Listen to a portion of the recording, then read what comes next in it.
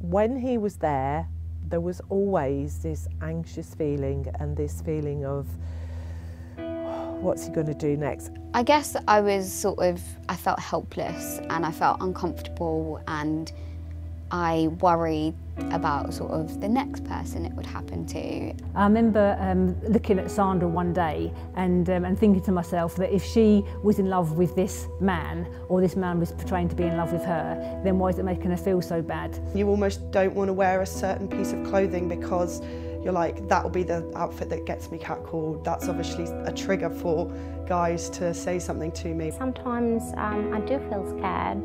People will continuously talk to you when there's no sort of two-way, or they'll follow you where you're going when you haven't asked them to, and they'll ask you about your relationship status when you haven't invited that conversation. Some are, quite forceful as well in terms of, continuous beeping or hollering or, something like that, and it's completely unacceptable. I was sexually assaulted at a party. My brother-in-law killed his wife and killed his mother-in-law. I have and continue to be catcalled in the street. While I was at university, I was unknowingly filmed while I was in the shower. I survived an abusive domestic relationship. We were together for a long time, but during that time I can look back and quite safely say that there were very few really happy, relaxed and enjoyable times. And I remember one occasion which has just come to my mind when I was in the driving seat, he was in the passenger seat. He was incredibly angry and he reached over to my daughter who was in the back seat and he punched her incredibly hard.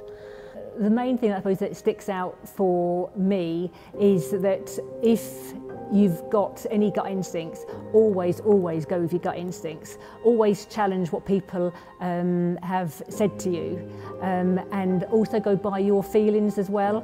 If I could go back now and speak to me then, I would seriously say, think of the other people that this is affecting. So now as a woman I feel empowered because of what people are doing in the world to sort of try and go beyond this. I feel empowered that I could report it.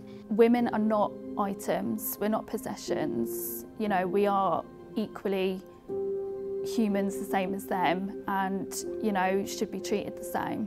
I pledge that I will call out the behaviour that I'm not comfortable with and other people aren't comfortable with, no matter how awkward the situation is. It wasn't acceptable in the past, it isn't acceptable today, and it certainly won't be acceptable in the future. If I see it, I will challenge it. Inaction is the same as agreeing with the behaviour that we're trying to stop. Male violence against women and girls is an issue, and it's an issue here in Bedfordshire, but one that we are really keen and committed to tackling through the various work streams that we have under our VAWG umbrella. But we need your help to say enough is enough and encourage reporting so that we can deal with those offenders. Don't be a bystander, please be an upstander. Could I be a survivor? Yeah. Rather than a victim? Yeah, that's why I said. Because I feel like I am a survivor, so just that really.